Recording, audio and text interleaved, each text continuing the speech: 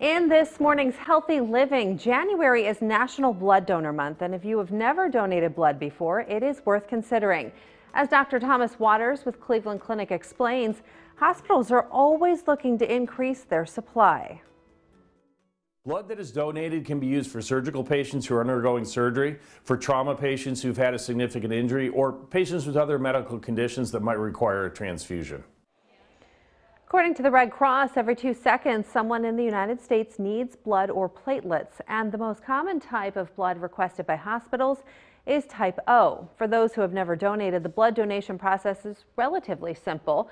First, you'll complete a donor registration, then go over your health history and do a mini physical. From there, a medical professional will hook you up for the blood draw, which typically takes between 8 to 10 minutes. If you're donating platelets, red cells, or plasma, it can take up to 2 hours. Dr. Waters has some advice for those who may be nervous to donate. There are a lot of people out there who are afraid of needles, so understandably it can be a scary event to undertake. But it is safe, it's very simple, it's relatively painless, you'll feel a little pinch.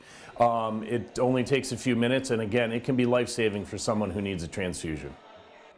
To find a blood drive near you, you can call your local hospital or visit the Red Cross website.